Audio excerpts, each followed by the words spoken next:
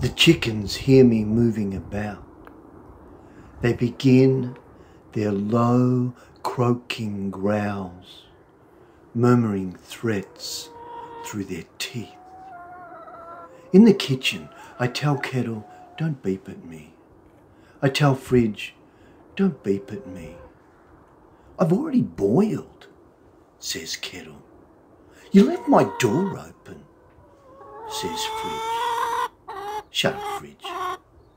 Shut up, Kettle. I go outside. A chicken hurries over, pecks at my boot and says, we're worried about you. We don't think you should be on your own. Is there anyone we can call? I brush her aside with my foot. It's okay, I say.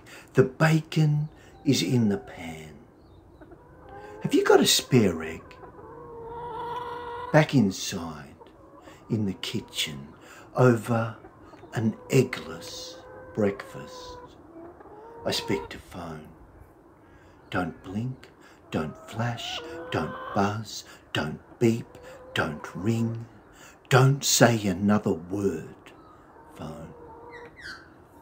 Phone throws a tantrum, vibrates across the table, falls off the edge, onto the carpet, wobbles up and down, makes a sobbing sound.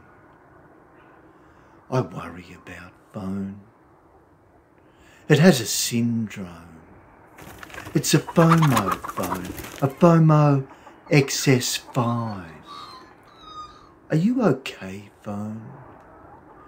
Are you okay? I drive to the supermarket. Concerned chicken tags along. We park in the 10-minute spot. I tell car, don't beep at me.